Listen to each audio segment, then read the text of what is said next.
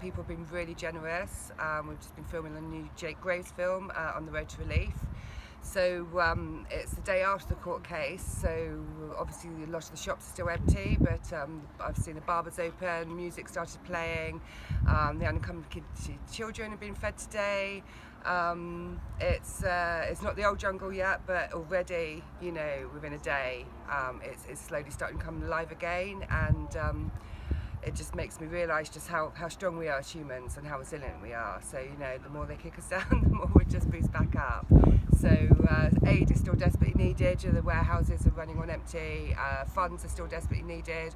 Many things on the websites, on the Facebooks for the Balloos, the Children's Centre, the Women's and Children's Centre, Refugee Aid, obviously, Help Refugees, LaBerge, Care for Calais, so many organisations, and that's just for this area, let alone the whole of Europe.